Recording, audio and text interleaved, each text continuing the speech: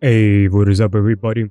It's Dimo here. So, even though Barbarian got nerfed, I'm still gonna be playing it.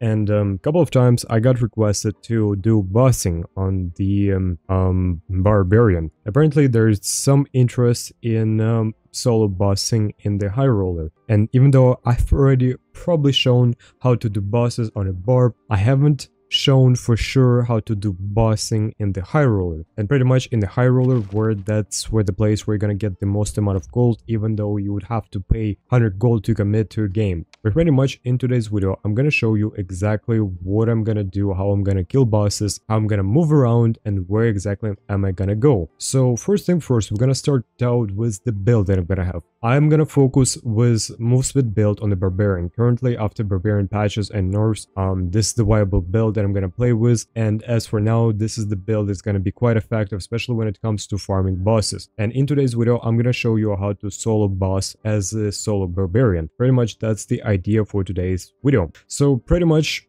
here we go. We have Axe Specialization that will buff our Felon Axe, we have Crush, we have Robust, we have Potion Chugger. By the way, these two are gonna help a lot when it comes to farming bosses, because, well, pretty much this one gonna heal you up and this one gonna inflict more damage. As this one is especially effective when it comes to stat checking the Cyclops boss, because at some point you would have to DPS check the Cyclops and do as much damage. Ideally, you would have to go for headshots, but we'll get to that point once we get into the game. As for the build, we're gonna use the combination of Rage and Achilles Strike. I've noticed one thing in particular, this combo is quite effective, and consider how many squishy targets there is in the game, like Warlocks, Rogues, etc, etc, etc. All of those could actually, well, basically this build could help you against Warlocks, against Rogues, especially if you're able to get a little bit of advantage. But in order to get that advantage, well, that's the idea for another topic, and in today's video, we're gonna be trying to do the bosses alone. Basically, this is gonna be a fairly new experience to me, as I haven't really done Goblin Caves, both bosses at the same time. But after trying for a bit in normals, I feel like it's time to step up our game and actually do both bosses at the same time. And basically, this is exactly what we're gonna do. I'm gonna show you exactly step by step everything I do, and I hope you will be able to find something useful or find this video informative, or you will be able to learn something from this game. This is basically what we're gonna do in today's video. Basically, also keep in mind, I'm gonna leave a bunch of stamps all across the video so that you'll be able to see what stage I'm at and what exactly I'm doing. And before we get into the video, I want to remind you, only 7.6% of people who are watching my channel has subscribed and the rest didn't. If you can consider to press the subscribe button, I'd really appreciate it. I play on a Barb, even though this class got gutted out. I'm a Barb main both in real life and in the game, and I absolutely fucking love this class. And even though this class is completely fucking dogshit right now, I still love this class, and I'm not gonna change, you know, I'm not gonna move on to a different class for a while. It's like, fuck, man, I only start to enjoy this class, you know, and they gutted us fucking out. But anyway, let's go directly into the Goblin Caves, and let's stomp the bosses. I'm gonna show you step by step everything, and we're gonna hop in the game directly. Alright, I'll see you in the dungeon. Alright, we're in. Took a while to get into the game, not gonna lie. Alright, well, do I want to kill Troll first or Cyclops?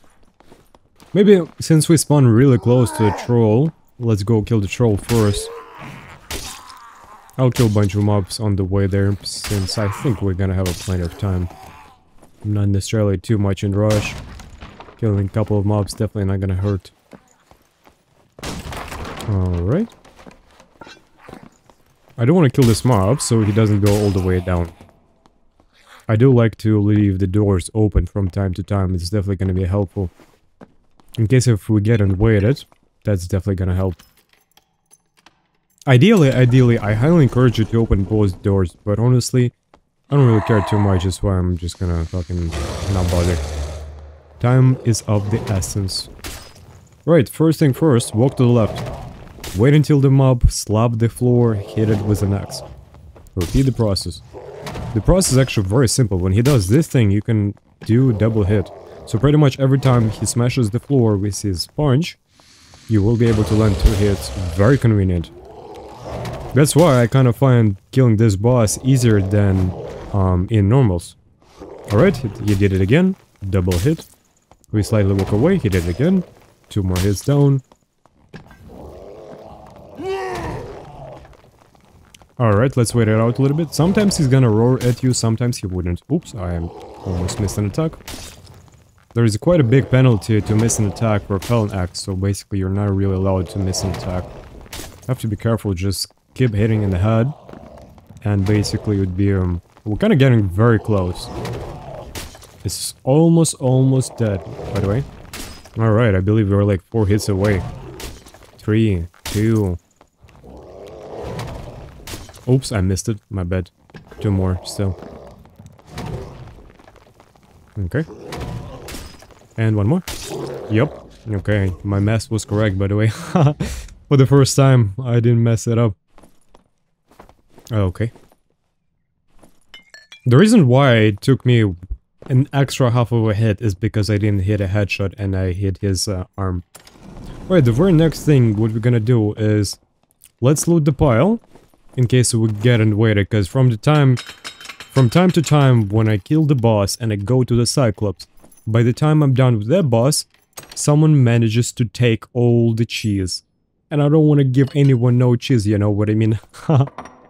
So what we're gonna do is we're gonna loot the pile and we're gonna see what we're gonna get as the result. Basically, when you're looting the pile, there is a chance to get a lot of good cheese. Majority of the stuff that you're gonna get will go directly to the trade, or there's some stuff that actually would be quite useful, so you want to keep an eye out. Of course, from the looting the gold pile, you will be able good items with the good attributes, but personally, I look for bangles. Unfortunately, I got 2 of purple quality, and the ones that I'm looking for needs to be blue. Any other quality not gonna work, so if you end up getting blue bangles of different quality, those are gonna be extremely helpful for the treasure down the line. It's gonna be, I believe, the quest number 7? Yeah, I think that's the one. After that, you're gonna get a bunch of other tasks. So yeah, pretty much, if you completed the first 6, you would get a task which would require a stupid amount of blue quality bangles. So I highly encourage you not to sell them and keep them for the upcoming task. I do need to Google up what is the next task gonna be after that one, because I completely forgot, I'm gonna be honest. Alright, I feel like I mentioned everything that I want to mention, so pretty much when it comes to killing a troll, just make sure you circle left, and basically you keep landing the hits. There is a strategy where you can kill it by circling right, but honestly I don't feel that comfortable doing that with a barb with a Felon Axe. I haven't seen really anyone doing the troll with a Felon Axe because it actually could be quite unforgiving. One miss hit would punish you pretty hard, like up to the point where you can die, so ideally you want to use a different weapon for bossing, but since I'm a Felon Axe enjoyer, basically I'm trying to practice it for each and every activity that I do, including bossing and, you know, PvE. That's why, like, you know, I'm kind of sticking with the Felon Axe. But let's say if I would change to Bardish or Jwai, I would be able to do it much faster. Not necessarily a lot faster, but one, it's going to be a lot easier, less punishing, and probably 10 to 20 seconds faster, which is actually quite a lot. Consider the fact that after that you would be able to, you know, loot the treasure pile faster and just...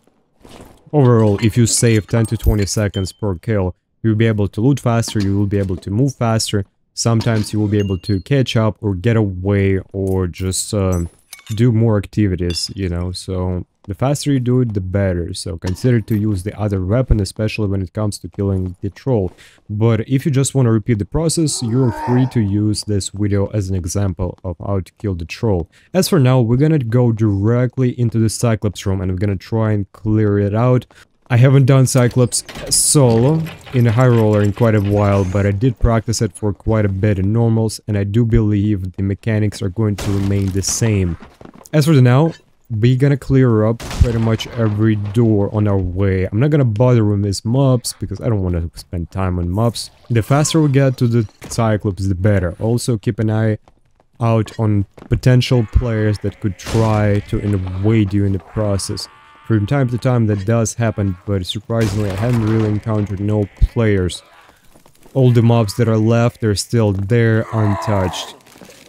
Oh, I don't want to get hit by the wizard. I'm gonna circle around. Okay.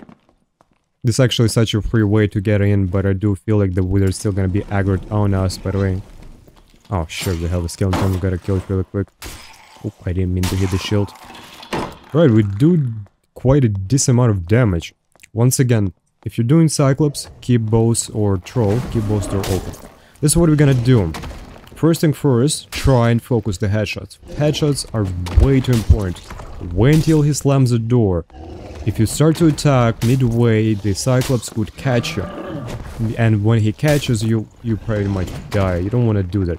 Also, you don't want to miss their hits like I did. Missing a hit is nearly equivalent of a death, because you never know when you're gonna do enough damage for him to do the slam until you did it many times. There's one thing that I noticed, I had to hit him 5 times, including a couple of headshots, for him to do the animation. I was lucky enough to do the 2 headshots, and 2 headshots seems like more than enough for him to do the thing. The, you know, the stop, like the DPS check phase. Here we're gonna jump a couple of times, and then we're gonna just crouch. You don't need to look down, it doesn't matter. When he does the slam attack, you can simply walk left, but I highly encourage you to walk to the right more often than you walk to the left side, because he wouldn't be doing the attack that would blindfold you. You don't want to get blinded, so basically do a little bit of left and right movement. And also keep an eye out, you gotta try and land headshots more often, as much as you can do it, so keep doing the headshots. Here I just missed the hit, which punished me pretty hard. I'm looking side to the side, we got a couple headshots, probably 3 more hits and that's gonna stop him. 1 more, I believe, yep, that was it. But we lost a lot of HP and we got 3 headshots down, which is enough to proc his Cyclops vision. I'm gonna heal up. Seems like we actually did way too much damage, so okay, good to know. 3 headshots is enough for him to cast 2 spells. Now we're just simply gonna try and heal up while awaiting his attacks. We're gonna get to the side, we got 2 more headshots. We're gonna walk away, go back, headshot. Alright, 1 more body shot. Not bad. I mean limb shot. Alright, here's the problem. He's way too far away and don't get hit right here. I was able to dodge 1 attack, which is pretty nice. Couple body hits here. That ain't right. Okay, phew, barely. If I'd get double tap, I would have died here. And luckily enough, we were able to do just about enough headshots to kill the Cyclops. Wow, holy shit, wow. Actually quite impressive, personally, because I haven't done the many Cyclops alone, nor have I done it in the High Roller. But the more you do, the more practice you get down, the easier it's gonna be. First thing first, we're gonna go directly to the middle room, and we'll try to find what the cheese the game has to offer. Usually there is a chance to find the legendary or unique weapon, but as for now, we get to see what we're gonna get. I do believe that there is a chance of getting absolutely fucking nothing. We got a Horseman Axe, unfortunately we didn't get lucky enough to get anything useful. Anyway, we didn't get anything either in the chest, that's fine though. Anyway, hopefully we'd get lucky and we'll try to find something good in the treasure pile. We're gonna go back directly, we're gonna drop everything.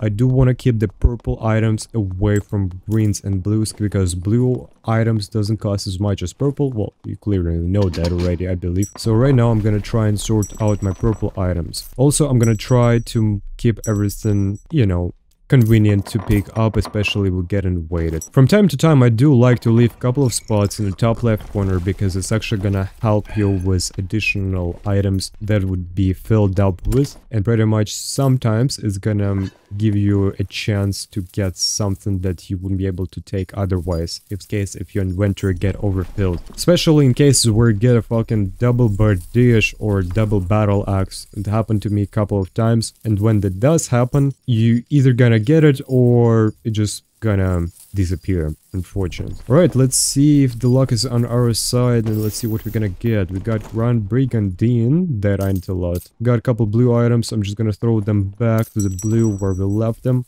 Alright, let's see what else we're gonna get here. This is the first time I did double boss in quite a while. Usually I only focus 1 boss, and by the time I'm done with 1, I don't have really time for another, because I get to encounter way too much PvP, but it seems like no one is about to invade us in this game. time. Seems like everyone is busy doing their stuff. We got Pavis, beautiful drop by the way, absolutely not useful. Unfortunately, we got a bangle of a better quality than a blue, and the one we are looking for is blue. Oh well, it is what it is. At least we're gonna get some gold. Usually when I just mine gold, I would just go on YouTube and watch something.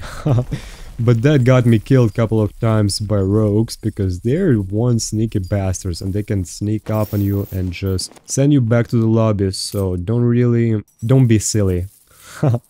And just like keep an eye out. Make sure you expect the potential threat. We ain't got that much time, but I do want to make sure that I get everything out of the game, as well as I want to keep everything in place. Alright, not a lot of time left, but we are fine. I do want to showcase the whole game from the start to the end for people who would be interested in each and every step that I do and try to replicate. Seems like there's some who are interested in this kind of experience, and pretty much I'm gonna showcase you to the people who may find this useful. We ain't got a lot of time, but usually you don't need more than 45 seconds to get out. And pretty much we have just about enough time to get each and every gold pile, including each and every chest. Unfortunately, we didn't get nothing. No chest for today in today's video. I didn't get a single chest, even though I've previously, in the previous patch, I've looted the gold pile over 2,000 times. I was told that usually you get around one chest per thousand times you looted the gold pile. But doesn't seem like this is the case for me, because it's a lot easier for me to save up enough gold and buy a gold chest. Oh well, that's just unfortunate. Anyway, I feel like we pulled up our bags and it's time to get out. Usually when I would go out, it all depends. You can risk it and you go to the middle, and that's exactly where we're gonna go. I want to risk it. Hopefully no one was there, but this area is highly populated, so pretty much you do need to be a little bit careful. Alright, we're gonna jump over the box. We failed the jump. That is it. That's soldier over. We don't use Savage Roar because it's fucking grief. The perk got it out, but it would be very convenient, especially if you're trying to farm bosses, because you would be able to scream and make the mobs run away in fear. Anyway, it's Dimo. I hope you was able to learn something, and I'll see you in the dungeon.